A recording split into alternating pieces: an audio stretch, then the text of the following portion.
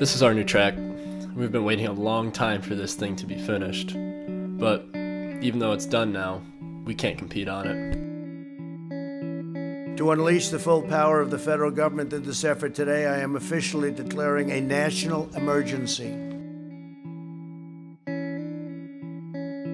Running for me started back when I was about 6 years old. Dryden Rec did a track program every year for younger kids. They taught us to hurdle, run relays, and all of the field events. When I was about 11, me and some friends had gotten into running 5Ks. I loved running these races. Every time I ran, I was getting faster and faster. I soon fell in love with the feeling of crossing the finish line with a new PR. I was hooked. A few years later, I was able to join my school's indoor track team. I was in 7th grade at the time, so I had to take the fitness test to join the varsity team. I managed to pass the test and I joined the team. I was instantly welcomed since my older sister had been a part of the team for a year. Track to me isn't just a sport, it's where I met most of my friends and I enjoyed the competition. And when I was younger, I didn't think that I could find a sport that would work for me. I tried a lot, and once I found track and modified, it really changed everything, and it was one of the first sports that I really enjoyed. My thoughts or views of you as a runner: you're really competitive and you're also a great teammate, and I admire the way that you compete and hold yourself as a track athlete. What was it like being on the same team as me? It was a lot of fun. I was nervous for you when you first started out in 7th grade because you were so small, and I was worried about you competing against the older boys in your events, but you held your own and you proved that you deserved to be there. And once we got older and I got to watch you grow as an athlete, it was really exciting. Growing up in a track family, we always ran 5Ks when we were younger before we could do modified track, and those were always a lot of fun and we liked to compete. And it was a whole family thing, so it brought us closer together. And once we started actually competing at the school level, our parents and the rest of our family was always there to support us, so I think it's just a really important part of our family. A large part of my running is my coaches. Coach Tuttle and Coach Weaver are the best in the business, and they know what to do for their athletes. I asked Coach Tuttle when he first started coaching, and he told me it was November 1988. He coached JV basketball. Starting in 1990, he started coaching mod football, and in 1991, track and field. He has over 300 dual meet victories, 38 championships, 14 of those being sectional titles. He has also coached 6 state champions.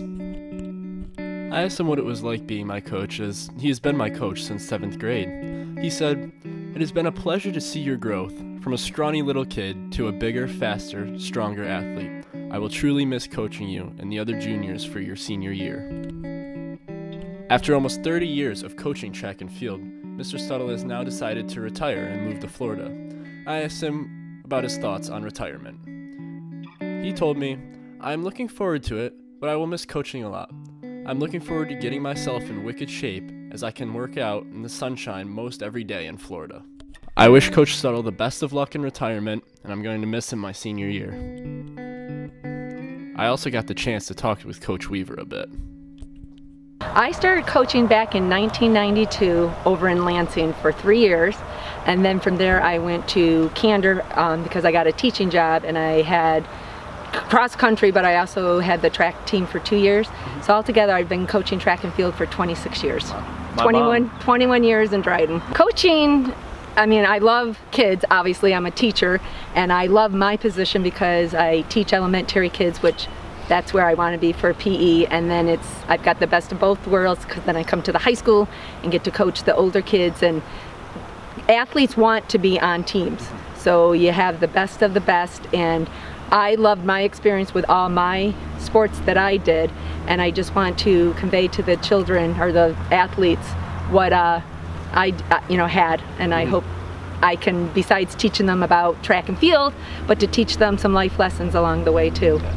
But for you and Allison, what I saw that I really haven't seen in other siblings that I have coached, that you two really care about each other. Through the bad, good, and ugly, you were always there for each other, which it was really nice to see, because other siblings, they were more about, like, I want to beat you, or they're having a bad day, oh, let them have a bad day. But I felt like you two were definitely like very caring for each other, so that was really nice to see.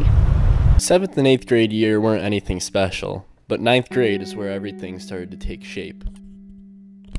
I managed to take 2nd place at IACs with my 4x8 relay team. We then continued on to take 1st at sectionals. Sophomore year was my favorite of them all.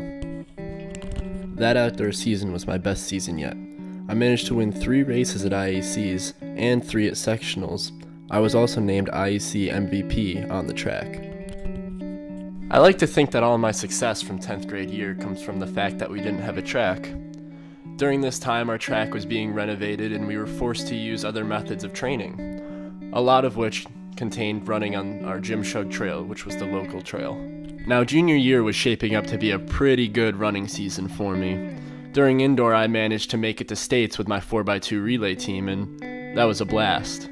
But moving into the outdoor season, we only had 1 week of practices.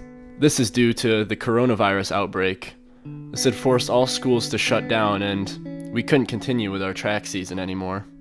We were all just hoping for a better outcome for our senior year.